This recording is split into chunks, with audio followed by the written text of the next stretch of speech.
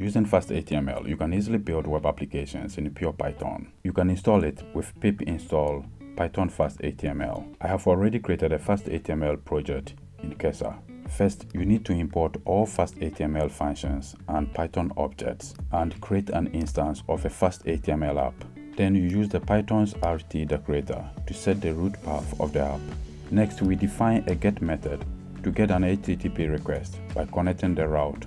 In the block of the get method, we return Python functions as HTML elements. So over here we have the h1 function and the video function that returns an HTML video. Finally, we use the serve method to run the FastHTML app.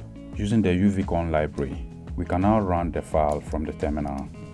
That presents a link to the localhost to view the FastHTML app, so we can command click it to view it in the browser. That displays the title of the FastHTML app and the video we added